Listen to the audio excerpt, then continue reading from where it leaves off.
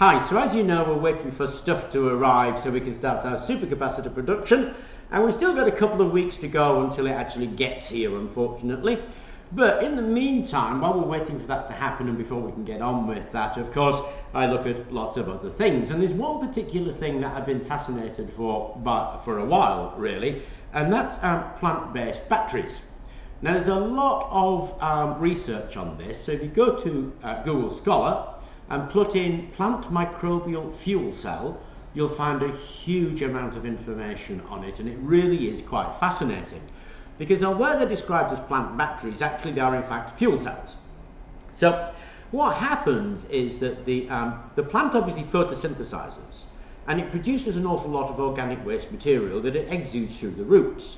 And this is a normal process. So in the root and soilments are an awful lot of bacteria that effectively eat this waste material from the plant. That is, they oxidize it. Now obviously we've got a redox reaction going on because the bacteria oxidize it, but the atmosphere reduces it. So there's a reduction oxidation reaction, and if you can capture that reduction oxidation reaction, you can use the product of photosynthesis along with these bacteria in plant roots to create an energy source. And this theory, this idea, has in fact been explored.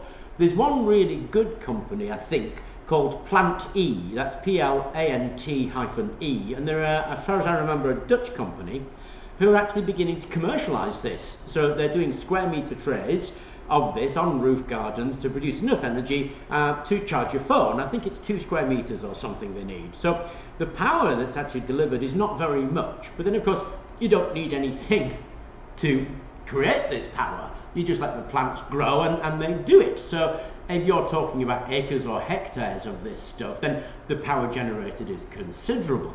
So it struck me as a really interesting idea about energy harvesting and energy collection from the environment. And so I was reading around on this, and as I said, go to Google Scholar, you'll find a lot of information on it.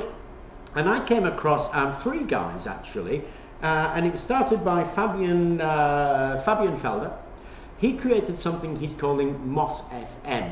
So he created these 10 containers that he put moss in, and then this structure that he put in, and he was able to run an FM radio for, I think it was about a minute and a half, something like that. But he was actually able to run displays and radios from the MOS battery, and he was joined by a couple of guys out of Cambridge, and I think they're Ross Dennis and Paolo Bombelli, and they helped develop MOS FM, and that's another fascinating thing to look at. And I decided to have a go at that in this small hiatus, just to create my own version of this device, which I did, and it's here.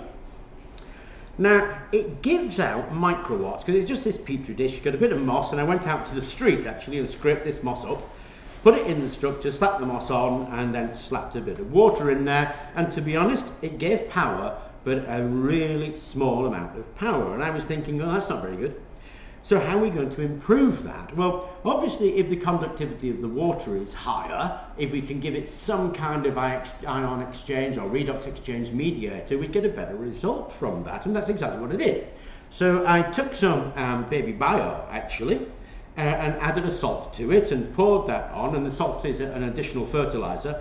And this thing now actually is at 3.09 volts, and it has real power. That's the thing. I'm going to demonstrate that to you.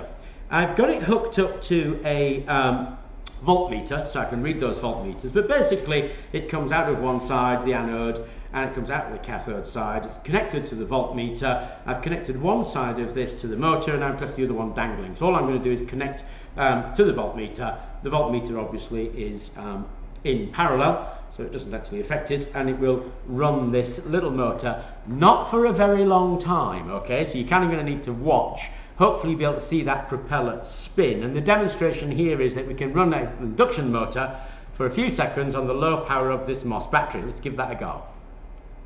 And there you go.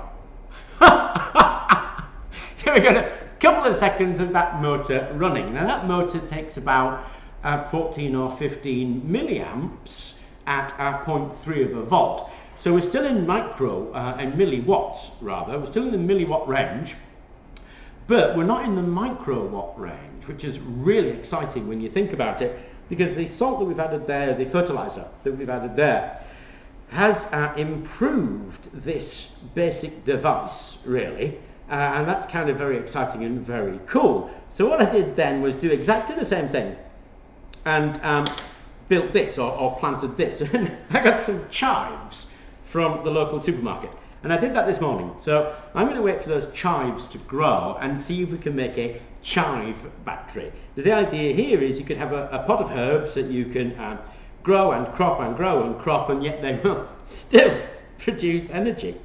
Now, I'm not going to go into the construction details of this right now, because we're actually going to do an energy harvesting workshop. So we'll be doing lots of live events. Actually, we've done 2 live events, and we were thinking, what would the 3rd live event be and what would be interesting?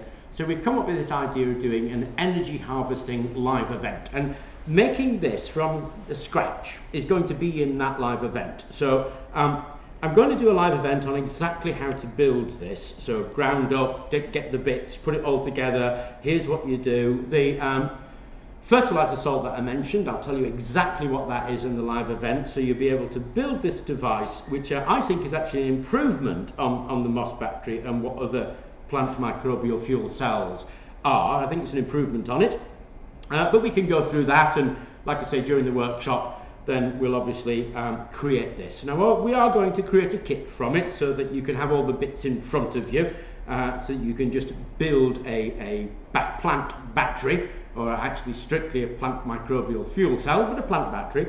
And we're going to go through that in the live event, prepare the kit, give you all the instructions, all the information, and tell you what that fertilizer salt is that had such a dramatic effect on it, because it's taken it from microwatts to milliwatts. And as I say, it's not a massive amount in these terms, because we're talking about little petri dishes, but if we get a lot of this, then we suddenly have actually a way to harvest electricity from the growth of plants where we don't damage the plant.